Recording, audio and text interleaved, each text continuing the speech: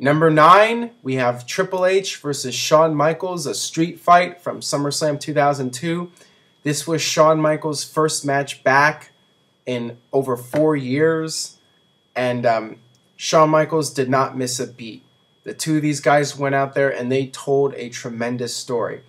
Shawn Michaels was a little bit safer than his previous run. He didn't take quite as many risks, but in this match, he made every risk count. Every moment in this match meant something, and they would do little things like, first of all, the whole build up to the match and teasing the idea that Shawn Michaels might re-injure himself, and they really had a great psychology in this match. You had Triple H with a steel chair. He would do something very simple like just give Shawn Michaels a sidewalk slam into the chair, and the crowd would just be oohing and awing because they knew about Shawn Michaels' injury, and WWE really played it up in the storyline, and that added to the drama in this match.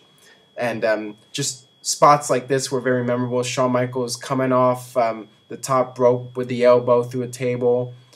Just seeing Shawn Michaels up to his old tricks again. And of course the ending, Shawn Michaels wins his first match back, but then Triple H attacks him after the match and lays him out.